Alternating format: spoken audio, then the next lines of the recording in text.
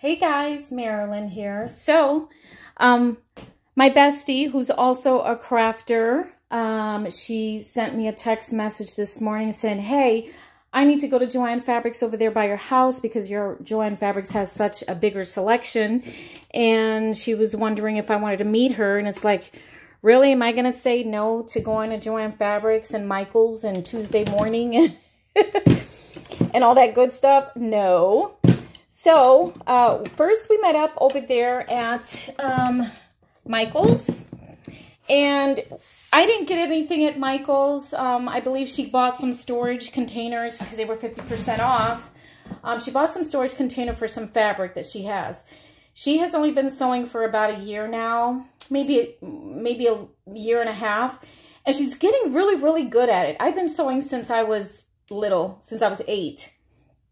And so she showed me these little cute little boxy pouches that you can attach to a lanyard or to your keys or something like that. And I'm like, oh, I want to try making those.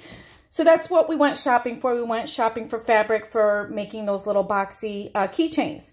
However, when we got to JoAnn Fabrics, Cricut was having a make and take. So they were doing infusible markers today. I have infusible markers, and look, I see that I made a boo-boo there. I didn't even finish coloring my flower. So at any rate, when we walked in, we're like, oh, we have that stuff at home. And then she's like, hey, we were looking at the fabric, and my friend says, hey, you want to go grab a cart? And there was nobody sitting at the table. And I was like, you know what? I think I want to color with these markers because I've never used them. I have them in my craft room. I haven't used them. I have used the infusible ink sheets, but I've never dove into the markers yet. So I was supposed to get a cart, and I see my friend about 3 minutes later come around the corner. I think she knew that I was sitting there coloring. So then she came down and sat over there and started and picked a sheet too. And she's like, okay, well, I guess I'll make a bag too. But it's really nice because, again, you know, crafters, we have so many things sometimes that we acquire and we want to get to it and we never get to it. I've never used the infusible markers. I have used the infusible sheets, but it was nice to sit there at JoAnn Fabrics and actually do it and see how it comes out. The colors on the markers, I'm so surprised. They come out as vibrant as the infusible ink sheets. So this is my little make and take pouch. So she did have sheets that already had the artwork on there. So you could either color it in, or if you wanted the entire image on your bag, then you would outline it. I outlined everything because I wanted the entire image on my bag. So it was nice to have a little make and take at JoAnn Fabrics today. And of course, with my favorite products by Cricut. So let me show you my little mini haul here. I do have a Bath & Body Works. Obviously, that is not a crafty item, but I got a great deal because not only did I have a free item up to $16.50 that I earned, I also had a free birthday gift that was going to expire tomorrow for $6. And then they also had a coupon for $10 off of $30. So with the free items and the 10 off of 30, I spent less than $30. So let me show you what I bought. Oh, and then I do have an Amazon item. I took it out of the box. And I'm like, oh my God, wait, I have to show this. So I was unsure about this case. So I'm going to show you what that looks like as well. So let's dive into, oh, we went to Hobby Lobby too. So mainly Girl Scout cookies. How can you not go to JoAnn Fabrics and not get Girl Scout cookies? However, when we went to Michael's, my friend opened up her trunk and she had a case full of cookies. And I'm like, oh my God, you have Thin Mints. Can I please pay you for a box of Thin Mints? She's like, here, you can have it. And then after we left Michael's, we went around the corner because all my crafting stores are all in one parking lot, guys. I am so lucky. So there's Michael's in its own little section. You drive around the parking lot. You don't even have to go to the major roads. You drive around the parking lot, and then you hit Burlington Coat Factory, Ross, JoAnn Fabrics, Dollar Tree, and Tuesday Morning. I do have to drive a little ways to go to Hobby Lobby, but I think that's about 10 to 15 minutes, so it's not that bad. So, because you never can have enough bobbins. This, I was able to use my 50% off coupon, so I believe this was $8, $7.99. There's 12 bobbins in here along with its own little carrying case, so I used the 50% off of that. Plus, I had a 30% off your total purchase, I think it was, or regular priced items. I don't remember. I think my receipt is in here. So I'm going to start with the fabric first because I got some really, really cute fabric. So let's go with that. So because we want to make these little boxy little keychain things, this is the fabric I chose that I can play with. Mickey Mouse has always been my favorite character ever since I was little. Look at how cute she is. And then look at this Mickey Mouse on the back side here. I love that image so much. So I did have a black and white Mickey Mouse fabric, and then I thought, oh, well, with the plaid, it looks a little more adult-ish, as if that even matters. Then my friend had found this bee one, and she had two kind of bee ones. There was this one here, and then she also had another one that had, oh, there's little sunflowers behind the bees. Or daisies.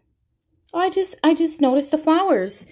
So she had another bee fabric that had wings that were made out of little silver glitter, but I like this one better because it just looks very kind of vintage, and I like that one, so I got that one. She bought some of that as well. And then I found this, which I absolutely love, and it's bright with the neon, and this is black. My room is a little, the lighting, I got to figure out the lighting still since I redid my room, but I love this fabric, so I got that one. And because I love everything vintage, I found this fabric. This is absolutely gorgeous. The Simplicity one, handmade. Look at those images. I love stuff like this. And this just reminds me of when I used to start sewing and how I used to watch my grandmother and my mother sew. So I love that. And then I found this cartoon one, and I didn't even really know that this was actually sewing related. So let me go ahead and open this one up. I bought a yard of this one. But look how cute. Modern Home Sewing Woes. Look how cute. How was I supposed to know to cut on the bias? Why does everything happen to me? Oh my God, such a tragedy. Sold out. No, I just need another half yard. Oh, been there, done that. Let's see. I can't bear to leave these bolts behind in my fabric addict. So look at how cute this is. What does this one say?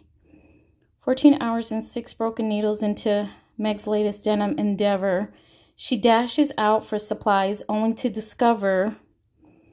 Sure, boys and the beach are fun, but at home, I'm pre-washing fabric for my next sewing project. This is so cute. I'm so glad I bought a yard for that, So I got to figure out what I'm going to do with that one, but I love that. What else is in my JoAnn fabric? So I bought this in the remnant section because who doesn't like money? So at any rate, all right. And then I have my little supply list. I have a serger, and I have... that serger is probably as old as my daughter, 23 years old, and I tried to use it recently, and I followed the instructions on how to thread it, and for some reason it's still not working, so I signed up for my little serger class, and she gave me a supply list. Oh, here's one last thing. Here is this poly vinyl. This was in the cosplay section. It's kind of like a little rubbery, kind of like some of that little rubber lining that you find in makeup pouches. I wanted to make a pouch for my makeup, and then I figured, well, if I put this in there, if something spills or gets dirty, you could just wipe it up. So I wanted to try it, so I got a little bit of that. All of this was on sale. But this bag is so cute. I'm glad I tried out the infusible markers. Back here I probably will put, this is my JoAnn Fabrics Michael's Dollar Tree Tuesday morning shopping bag. All All right, so then we went to Hobby Lobby. And at Hobby Lobby, well, I bought my favorite t-shirts because these t-shirts, these are the only t-shirts that I like from Gildan. They are the Ultra Soft Blend Poly Cotton Rayon. These are super soft and super flowy. So I bought a gray one and I bought a black one. And then this is some other items that I bought to make these little boxy pouches for your keys or your lanyard. So this was at Hobby Lobby. It's a faux leather, and it is this pale rose pink color. Okay, so this one says pink pearl. You know what? I was at Goodwill yesterday, bored, and I found this at Goodwill, and I fell in love with it. And because my craft room is pink, white, and gold, it's actually a mirror. Okay, it's a mirror, as you can see. Look at what I did on my ceiling when I was painting. But look at how pretty this is. This is so pretty, and it's the same color as this. So I'm going to hang this little mirror up somewhere in my craft room. So I got that. This is 24 inches by 8 inches. So it's 8 inches in width and 24 inches long. And then here's another one. This one is called, this one is Rose Holographic. So this is really pretty for a little pouch. It matches my Samsung phone. Look at that. And then it does have this little soft fabric on the back, this texture here. It's kind of like a felt, but obviously it's thicker than a felt. And then the last but not least, I also bought this holographic in iridescent multi. So this one kind of looks more like a gold holographic. So those are the three that I picked. These were 50% off, so they were $2 and change. That's a good deal for making small projects. These were also 50% off. These are Sewology, the swivel hooks and D-rings for the little pouches. Okay, so there is, oh, so they do come with 2 little D-rings in there as well. I'm just now noticing the little D-rings in there because I bought this just in case I wanted to put it on the other end, but they have them already in there. That's okay. That was all 50% off anyway. And then, of course, I bought a couple more zippers for the smaller pouches. So I got these. These are 9 inches. So that's everything from Hobby Lobby. So let's go ahead and put that back in my bag. And then I'll show you what I got at Bath and Body Works. Bath and Body Works I know is not a crafting item. However, I had an item that was that I had for free on my account up to $16.50 that I earned over time for free. Then I had another item for a birthday item up to $6. And then they also had a coupon today for $10 off of 30. Plus the 3-wick candles were $10 off on top of that. So I got a lot of great deals at this store, and I'll show you what I got. So this was my free item.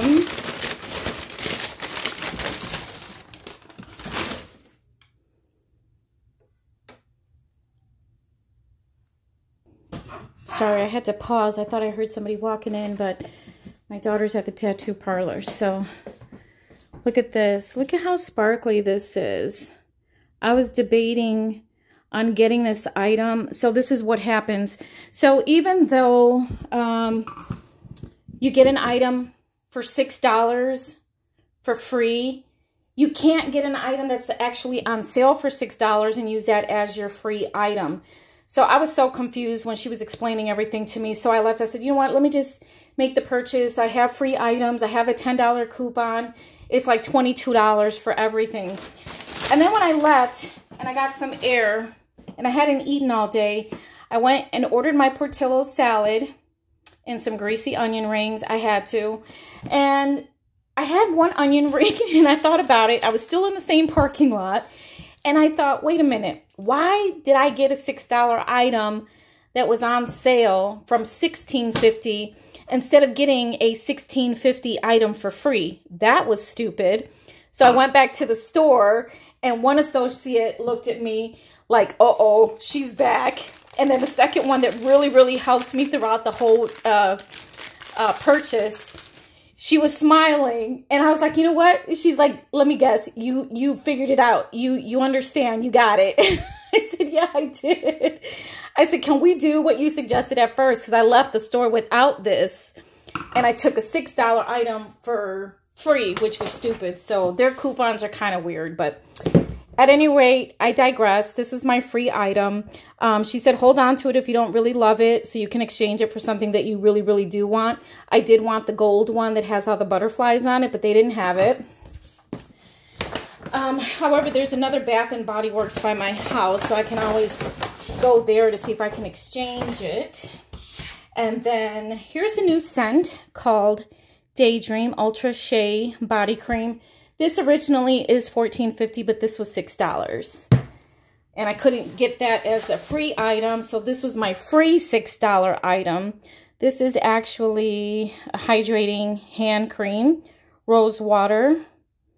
And she said it has, yeah, it says hyaluronic acid on there. She said that one is really, really good, so I got that. And then so I can get the $10 off of $30. These candles were $10 off today. This is Fresh Cut Lilacs. Oh my God, I wish you could smell this through the video, but you can't. It smells so good.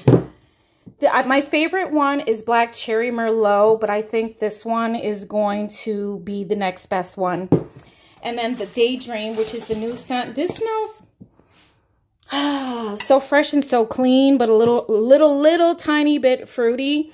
I don't like a whole lot of fruity scents, but this smelled so good that I even got the body lotion, which was $6. So in order for me to get to that $30 mark, I got the Watermelon Lemonade hand sanitizer. This smells really good.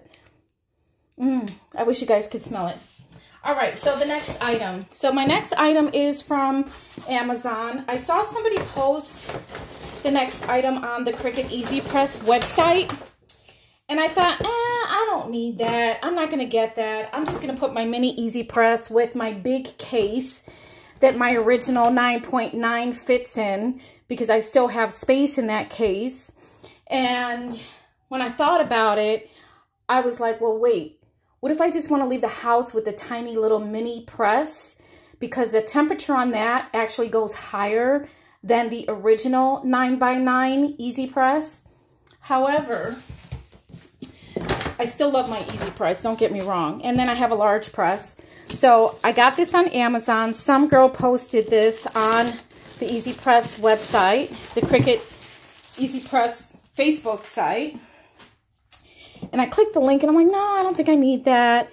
And then I was like, you know what, let me just order it in case I do want to leave the house with just the Easy Press. So this is what it looks like. It's pretty sturdy. As you can see, there's the bias tape with the zipper nicely secured. There's no gaps. It's very well put together. This would have been nice if it was like a little pull-out handle here. But let's take a look at the inside. I see something here. So clearly this is something that you can attach something to. I did take a peek, I'm not going to lie. So this is what the inside looks like. You get a little red key ring to go with it, like you're going to put this on your hip. Then you have this little strap. Let's hook this strap on real quick. Or I could... What if I put this on it and attach it to my jeans? That would be funny. With this big case. It's a big little case is what it is. Kind of like the Big Little Joy. I can't wait to check that out. All right, so this case is really sturdy. So I pulled out my little mini press. Oh, okay, there's the zipper. I pulled out my little mini press because I wanted to test it out. Alrighty. Oops. There goes my tripod. Oh my gosh, if you guys would have seen what I had to go through to put my phone back on my tripod, you guys would have just unsubscribed.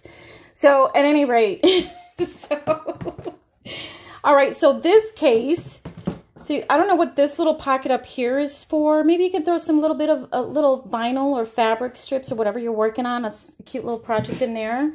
Let's see how this fits. Oh my God, get out of here. Oh my God, it fits perfectly in here. Get out. Oh my gosh. Oh my God, I love this. I really like it. Look at this. Oh my God, how cute. This kind of reminds me of the Beats case that came out for the little pill speaker, because I had bought one for my son. This is almost exactly the same type and texture and make. This is really nice. Oh my gosh, I really like this.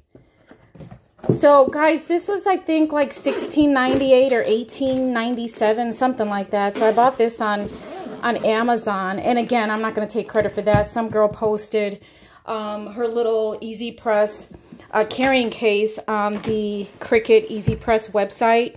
And at first I was like, I don't need that. Like, I'll just put it in my big case with my 9x9 Easy Press. But this is really nice. This is definitely worth the investment for protecting your mini press. So that's it for me, guys. Thanks for watching, and I'll see you in the next video.